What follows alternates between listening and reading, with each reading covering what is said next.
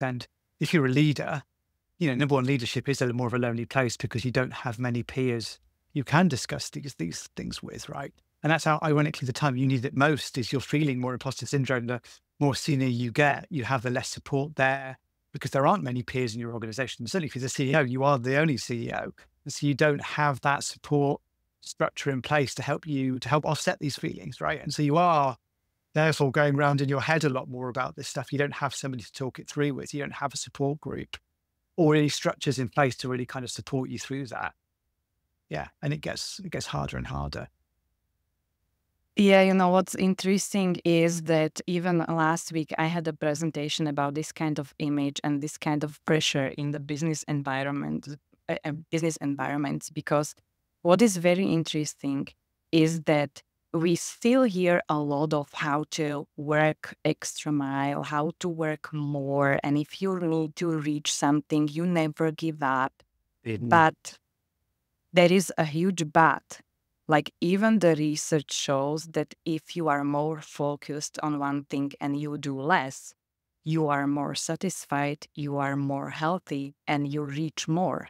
So more doesn't mean more, which is really interesting. Like, I don't know how it happened with such a huge speed that we became existing in the environment where there is so much, I call it press, which is pressure and stress in combination, uh, to reach high position in ideal place up to 30 years old, because otherwise we are not good entrepreneurs if it's later.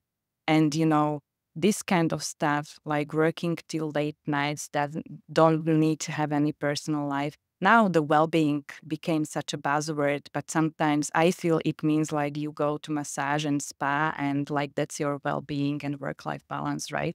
Which is not actually the right way. So, and that's all around the imposter syndrome, all around showing the real doubts. And honestly, when I imagine the boss who comes and say, I have no idea like what to do now, or I also had my doubts when I became a leader or boss. That would be such a relief for myself.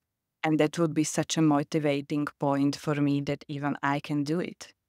So I don't know, like that's something that we try to do even with Trust Women, which is very controversial, like to have the presentation in the bank and tell people like do less, you will be much more happy.